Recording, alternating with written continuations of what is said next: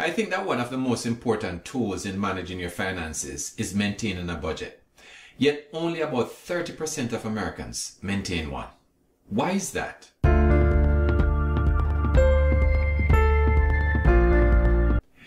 Maybe they think that having a budget is too stressful.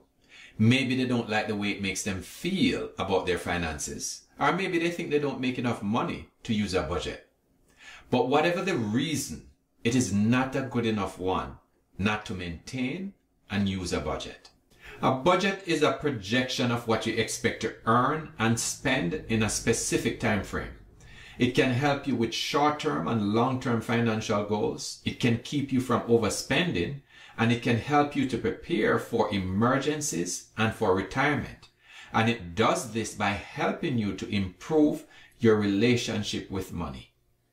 A budget has three main components: income, expenses, and what I like to call the leftover. The leftover is what is left when you remove all of your current expenses from your current income. It can be a surplus, a deficit, or you can break even. A surplus means that you are spending less than you earn. A deficit means that you earn less than you spend. And if you break even, it means that you are spending the exact same amount that you earn, so nothing is left.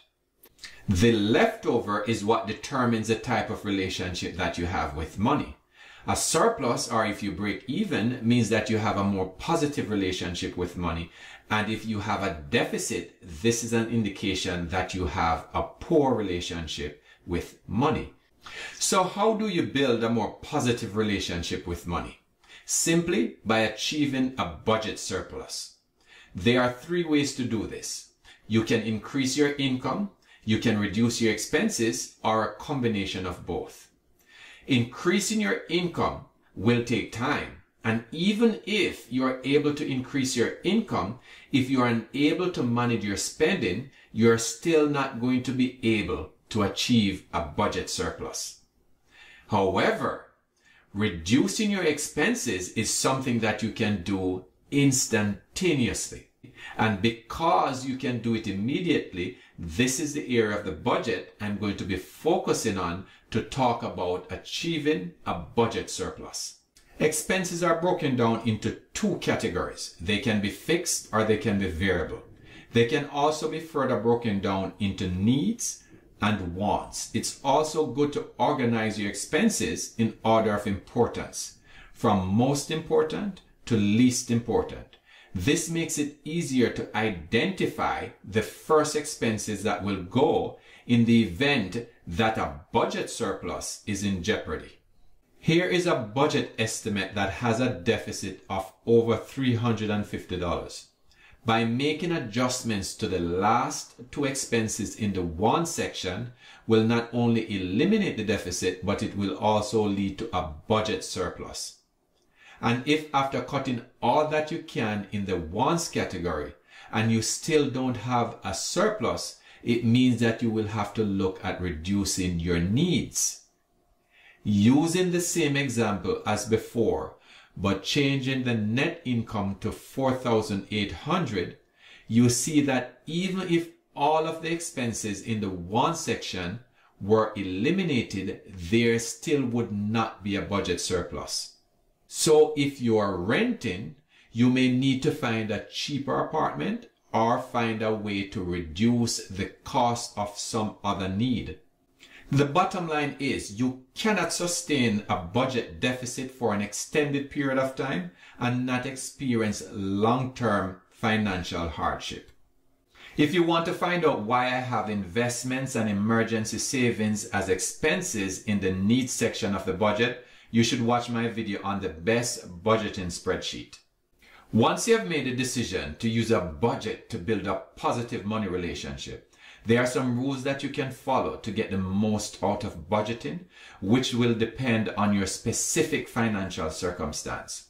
There are many rules, but the ones that I'm going to talk about are rules that I've used and one of which I'm currently using. These rules are recommendations on how you should allocate your net income across your savings, your needs, and your wants. The 50-30-20 budget rule recommends that 50% of your net income should go towards your needs, 30% of your net income should go towards your wants, and the remaining 20% should go towards your savings. Here's what a net income of $5,350 looks like when allocated across your savings, your needs, and your wants. I think that most people should be able to use this rule. For me, it is the default budget rule. Once you're able to implement this rule on a consistent basis, you should have more success when you transition to other budget rules. The 60-30-10 rule recommends that 60% of your net income should go towards your savings, 30% should go towards your needs, and only 10% should go towards your wants. Here's an example of how the same net income of $5,350 would be allocated across the three areas.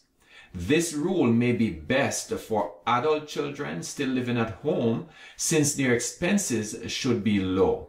It may also be used by high income earners or anybody with a relatively low expense to income ratio. The 50-40-10 budget rule recommends that 50% of your net income should go towards your needs, 40% should go towards savings, and the remaining 10% should go towards your wants. Once again, here's what a net income of $5,350 will look like once allocated across the different categories. This rule may be best for building up your emergency funds, or if you are saving towards a large purchase like a new HVAC system or even a car. I hope you had as much fun watching this video as I did making it. Budgeting, like anything else, the more you do it, the easier it becomes. Budgeting is the only way to effectively control your expenses. Our financial situation doesn't usually improve just because we start to earn more. For most people, the more they earn, the more they spend.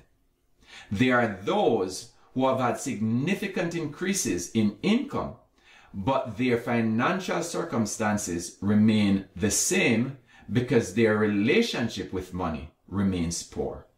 If you were earning $50,000 per year and you got an increase to $55,000 per year, you should still live as if you're earning $50,000 per year for at least a year. That extra $5,000 should go towards building up your emergency funds or be invested. If you want to see more videos like this, please remember to like, share, and subscribe. See you next time.